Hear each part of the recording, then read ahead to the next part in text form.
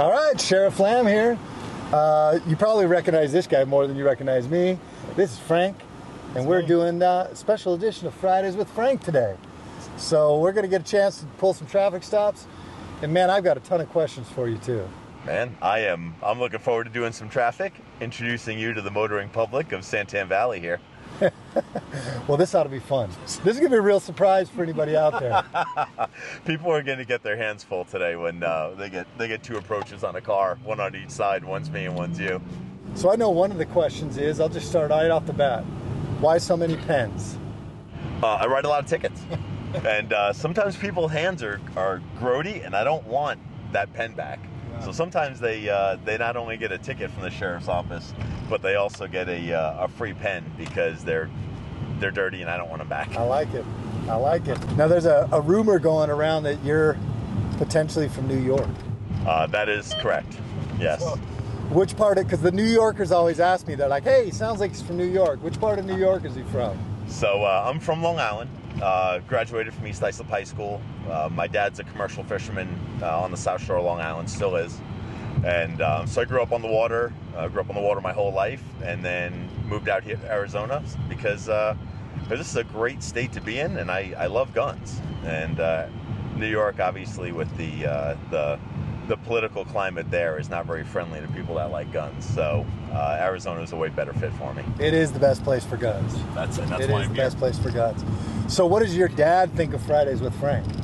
So he's 75, also, strange enough, also named Frank, and uses a flip phone. So he has to, on Fridays, he gets with a friend who has a smartphone, and he watches Fridays with Frank through his friend because he's old school and can't watch it himself.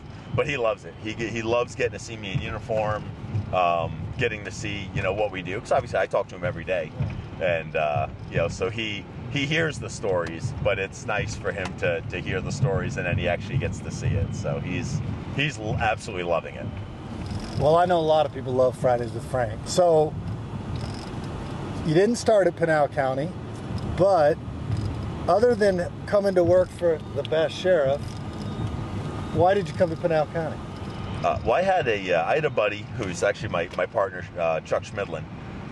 When I was looking for another agency to come to, he said, hey, Pinal County is where you need to be. We've worked together for 20 years, both in the DUI game. So we've taught together, we've gone to conferences together, took classes together and taught classes together. And when he knew that I started looking for somewhere else to go, he said, this is where you need to be, based on how much I love traffic enforcement. So there's a lot of things fell into place with this being the place to go. Which has been a blessing for us too, to have Frank here at this agency. Brought a wealth of experience, does a great job. And it's fun. This is one of the places that in law enforcement everywhere, and I'm fortunate enough to get to represent this agency on a statewide level with teaching different DUI classes and talking to cops and troopers and deputies from all over the state. From Navajo County down to Yuma County and everywhere in between. We still get to do our job here. We're still, we give warnings, we give citations. People need to go to jail, they go to jail. People need hugs, we give them hugs. And we have the ability and the discretion to do what we feel is right on every traffic stop. And there are other agencies that don't get to do that. So that's what makes this place special. Awesome. So let's dispel a myth that I think a lot of people have, and it's existed for a long time. Are you required, do you have a quota of tickets that you are supposed to write? The number one thing that I love about traffic enforcement in this agency is we get to do what we think is right.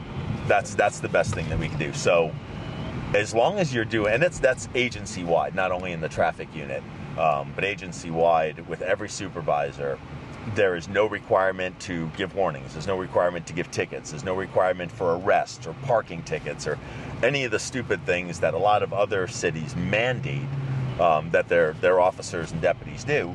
Instead, we just get to do what's right. So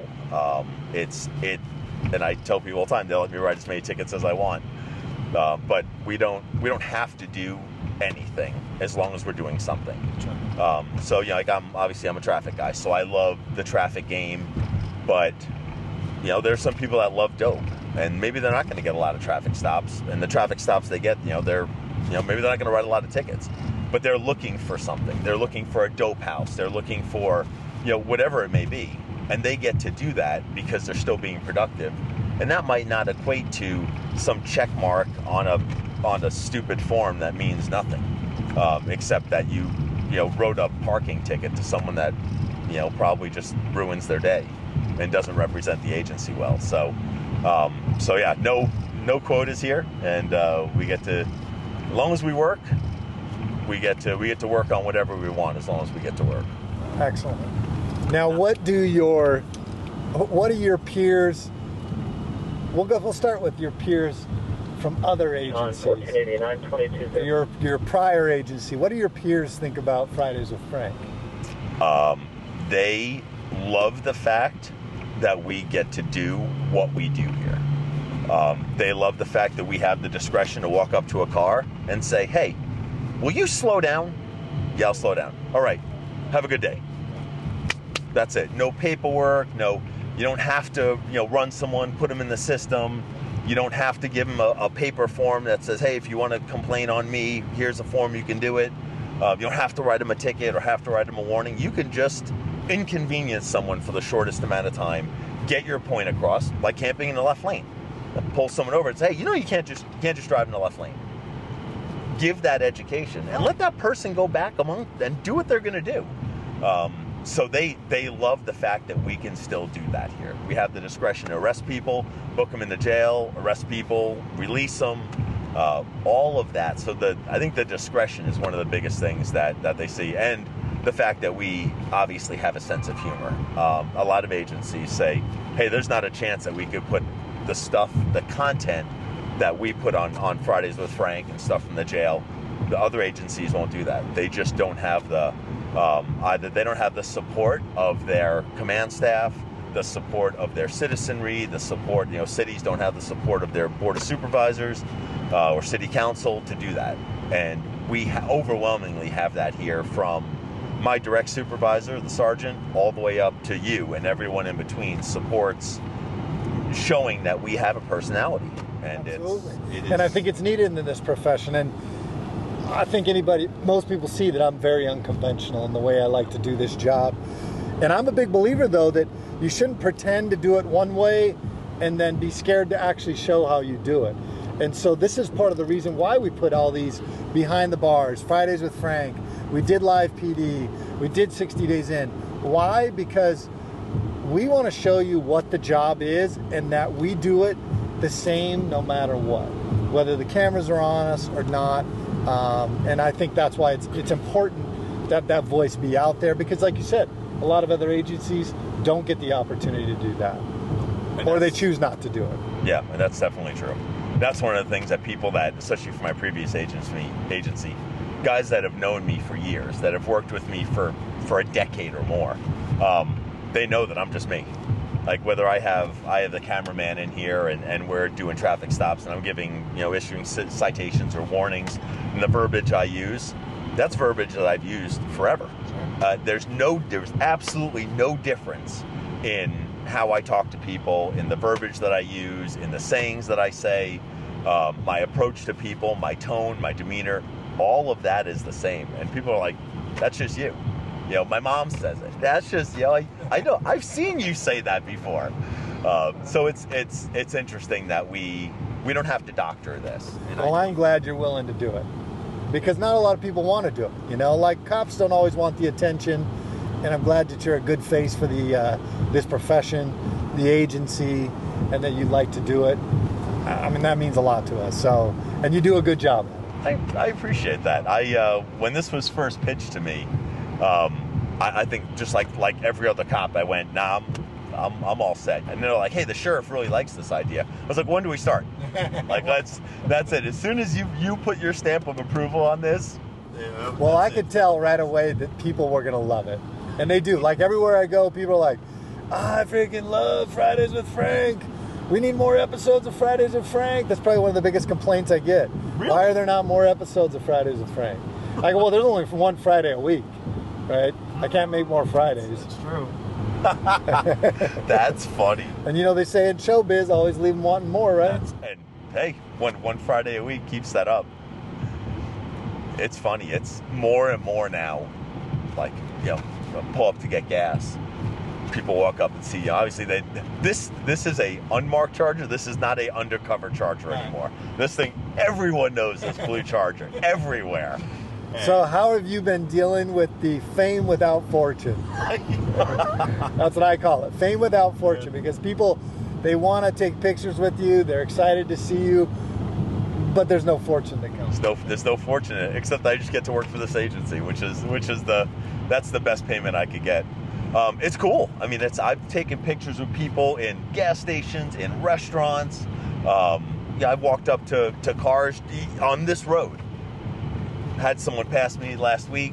I had the lady that won the ride along with me, Kathy. Oh, yeah. I had Kathy with me, and I walked up to the car, and the guy goes, "Hey, you're Mr. Frank." And I was like, welcome to my world. That's how it is, pulling traffic stops. You go up to chastise somebody, and they're like, "Hey, Sheriff Lamb, how's it going?" It kind of takes the sting out of what you were going to say, doesn't it? I gave that guy a warning and sent him down the road. I was like, I've got nothing, man. I shook his hand. He was so happy to get pulled over by me, and I was like, well, that doesn't happen very often. You know, it's very, very seldom. So I'm like, man, I'm so glad you pulled me over. Which, by the way, if we have any traffic stops, I'm going to need the jaws of life to get me out of this daggone front seat of this Charger, but we're going to do it. This thing is not, it's meant for speed. It is certainly not meant for comfort. I actually had a lady yesterday pass me right here in the right lane at 72. Zipping through. I was like, good grief. She also, she had a Wednesday with Frank. And it nowhere near as entertaining as Friday. Now, what do your peers here say? Do they make fun of you, or they give you the business about it? Cops are cops, man. Cops are Anybody who cops. knows about cops like to give each other the business. And I get the business. I get it. But overwhelmingly, there's a ton of support. There's a ton of support. People say that that citizens that they're contacting just on calls for service, on traffic stops, are asking about me, if I'm working, if where I am, if I'm really like I am on the videos, all of that stuff. And it's more and more with how kind of the Fridays with Frank franchise has grown. More and more guys are saying that there's that positive contact with the community. Yeah. That's great, and it increases that community contact in a positive manner, which is cool. Yeah. It's something that in today's day and age, I think this agency is very specific in how we deal with people, how we talk to people, the level of service that we give people, and just the fact that we're human, Right. and we don't have robots that work here, and we have personalities, and I think this agency has a great gauge of right and wrong. And when you meet that person that needs to go to jail, you know it. Oh, you know it in your soul. Say, this guy doesn't need to be out with my family on the road.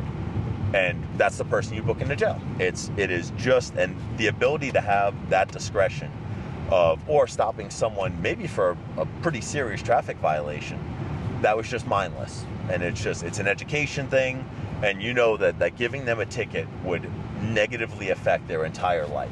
Especially people that Are barely paying their bills. Gas prices have tripled or doubled at least. Yep, absolutely. So all of that, you start looking at the economic times, that we're in right now. That sometimes, a citation may really put someone upside down, and being able to recognize that and say, I can get this job done with a warning, get my point across, correct their behavior, and not negatively affect their entire life. I think it's important to have that, and some agencies that don't, including my previous agency, is if you pull one person over for 20 miles an hour over the speed limit, and write them a ticket, you better write the next person.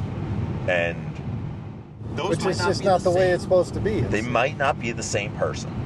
There might be one person who's got 15 previous contacts, and they're speeding all over the place, and they're reckless, and they're putting people's lives in danger, and they're endangering the citizens of Pinal County, that person needs that ticket. Yeah. You might have someone that's just yelling at their kids and not paying attention, has never ever had a contact with law enforcement ever before. Those people shouldn't be treated the same because they're different. And it's totally irrelevant of gender, race, ethnicity, sexual orientation, whatever it may be. Sometimes they're just different people. And you need to be able to look at that person as an individual and say, you need a warning and I'm going to give it to you today. Yeah. And I think that's one of my favorite things about traffic enforcement is we have that ability to do that. Which is the way it should be.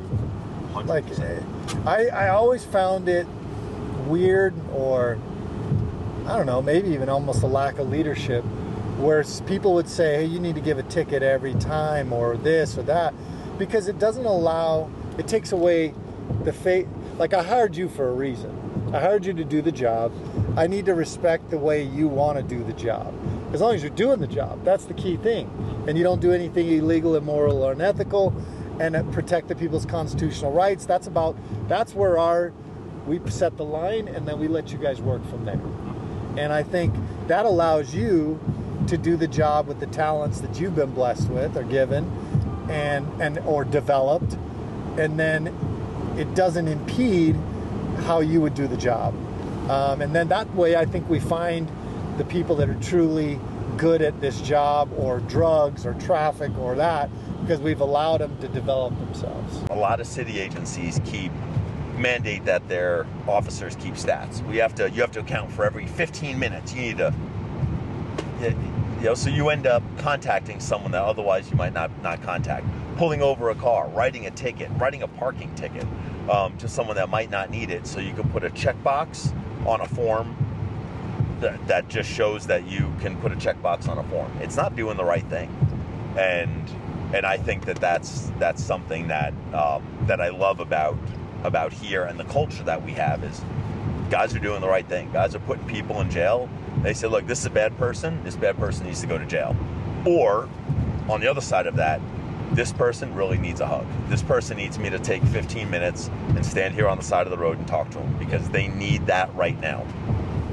I love it. Yeah, and that's what we ask for from you, and that's what I love. That's why I think that people recognize that's how you do your job, that you bring the empathy to the job, and that's what's important.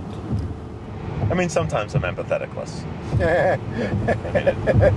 But that's the nature of traffic enforcement. Hey, that's sometimes. the way it goes sometimes.